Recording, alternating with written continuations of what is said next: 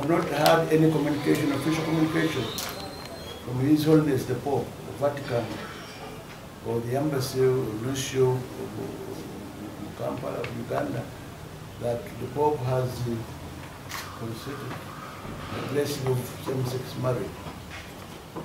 What I think, what I should say is that the teaching of the Catholic Church is not changed, remains the same regarding same-sex marriage. Nothing has been changed. We continue following the teaching of the Catholic Church. And I would like to urge Ugandans not to speculate over this, that the teaching of the Church, the teaching of the Catholic Church has been changed by His Holiness the Pope. And that is the joy or sadness of the Ugandans because the Pope has done so. Because I've told you, officially, there's nothing that has been declared regarding this. But it is possible that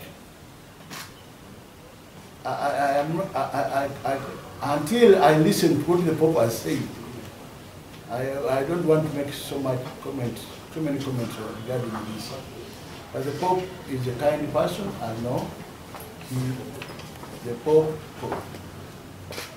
himself is a merciful and has the mercy of Jesus Christ. And I'm sure and I know that the Pope always asks fellow Christians and Catholics to pray for one another, pray for each other, especially regarding the question of being sinful and sinners. So it is possible that the Pope, in that aspect and context, was quoted as praying for those who are involved in same-sex. But I don't want to speculate on this until I get the actual message from the Pope. But confidently, I can tell you that the teaching of the Catholic Church regarding the same-sex marriage is intact. It has not been changed.